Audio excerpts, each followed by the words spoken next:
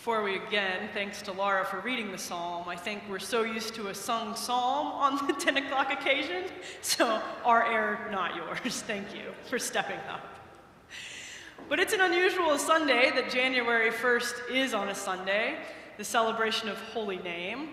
But actually, I decided to lean into this lectionary passage, the cycle of readings that we have on Sundays, from Numbers. We don't often have Sunday readings from Numbers. A reminder that if you flip to the very beginning of our Bible, you have Genesis, Exodus, Leviticus, and the fourth book is Numbers. Part of the first 5 books that make up the law, the Torah of God given to the Jewish people. It's a lot of numbers, as you might imagine, but also quite a bit of kind of code given to the people on how to live. And this part comes from a section in which God is talking to the people who will be priests, Moses' brother Aaron and the line of Aaron. And this is the blessing God gives them to speak over the people. Now, if we're going to talk about blessings, you have to let go of how that word gets used in our culture so often, sewn onto pillows or what have you. Blessing means something very different and something much more enriching in our Hebraic tradition. The actual word means to bring down divine abundance, to increase. Blessing is a channel to the holy. It's a way to connect to the divine. In that sense, blessing is not a prayer. It's not ever a petition. It's a way of living in gratitude. Our Jewish brothers and sisters are invited into a series of blessings daily, a series of ways of remembering all the myriad ways God is with us in the things that are mundane. The gratitude for all the pieces of our lives that appear ordinary, but really have sacredness about them. And blessing is like, to speak it is to make it happen. It's not just like you say the words and it's well-wishing. To speak it is to actually have something happen. This is why when people bless people, usually fathers to firstborn sons in the Hebrew Bible, you can't redo it. You can't do it again. It's been done. It's been said. The words have evoked a kind of cloak of blessing over someone that can't be pulled back.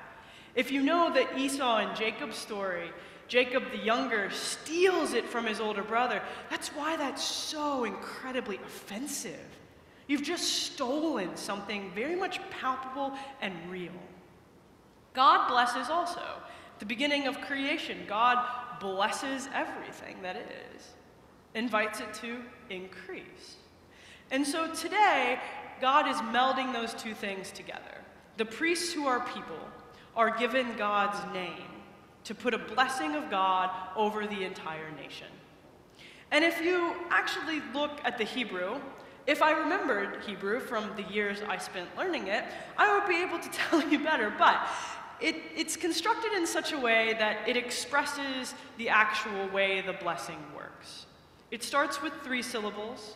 The next line is 5 syllables. The next line is 7 syllables. They build on one another.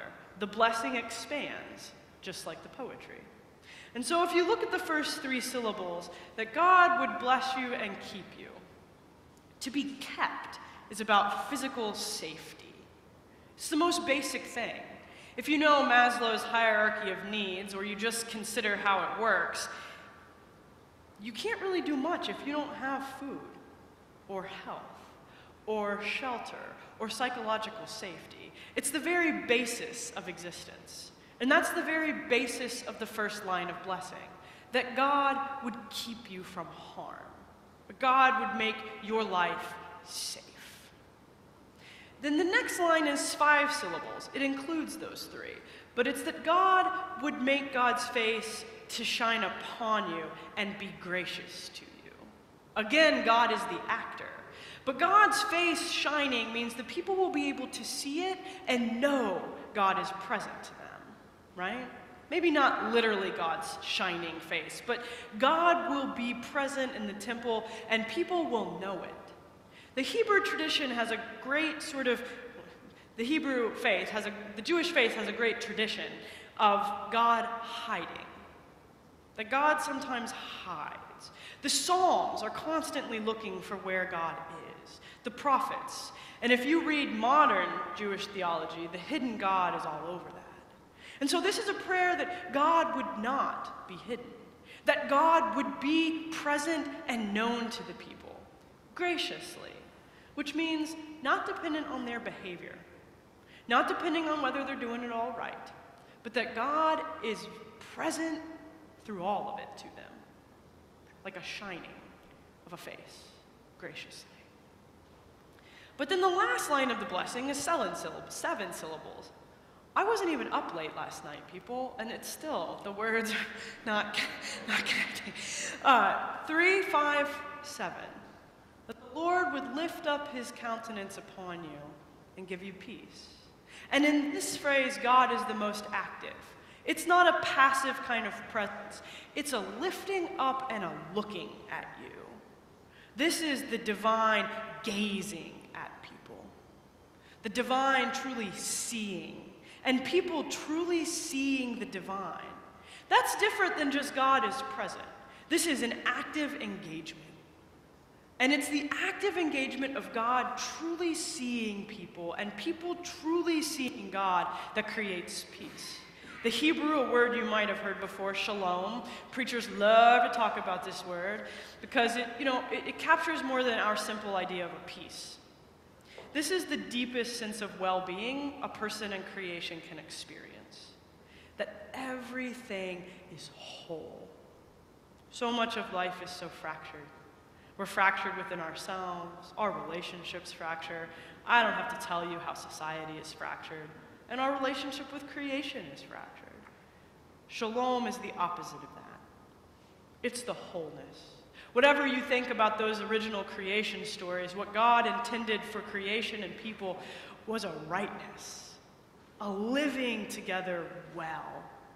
That we loved ourselves, and we loved others, and we loved God, and we were all held in God's embrace in ways that were right, that were whole. Nothing was broken. That's the peace envisioned here. And it may not be the peace of exterior things. It's the peace of interior. It's God gazing at you, and you gazing at God, and knowing the wholeness that comes from that. That's the blessing prayed over the people by the priests, cloaked in God's name. And if you consider the second context of this blessing, it's perhaps richer. It's not just instructions giving to the people, it's instructions giving when they're about to enter the promised land. A quick historical trip. The people were enslaved in Egypt, Moses was called, he led them out, and then they went into the wilderness, and suffice it to say, bad decisions were made, and lots of people died. So, finally, after a series of unfortunate events brought about by human decision, I'm sure we don't know anything about bad human decision and can't relate to that, the people are about to enter the promised land. But it's not going to be all sweetness and light. There are people living in the land. There will be arguments among them. It will be hard, and Moses isn't going. A new guy is going to take them there. And they don't know whether they trust the new guy or not. And so this blessing is meant to fall upon the people and remind them not when it's easy, but when it's hard, that God is with them. That the divine name has been prayed over them. That God's grace shines on them, and that God is gazing at them and wishes them peace. It's a prayer for a journey. And so I think as we begin 2023 and journey into this new year, these words of blessing are worthy of our consideration, and they fall upon us. The thing about a blessing is, it doesn't expire. That's why you can't redo it. That's why you can't really retract it. Once a blessing is spoken, it's spoken. It comes into being. And the blessing has been spoken, and it has come into being. God is keeping us. God is graciously shining God's face upon us. And God is gazing at each and every one of us. And our journeys, wherever we are today, continue into the new year. And this new year will bring its own journey of joys and sorrows, of fracture and hopefully of wholeness. And as we enter this new season, this new year, may this blessing go with us. May we remember how God is present to us. Jesus Christ is the full countenance of God come among us, living as one of us. And the Spirit of God dwells in and around all of us, whether we know it or not, bringing us peace. That's the promise and the blessing of God. And so as we start this new year, the Lord bless you and keep you. The Lord make his face to shine upon you and be gracious to you. The Lord lift up his countenance upon you and give you peace.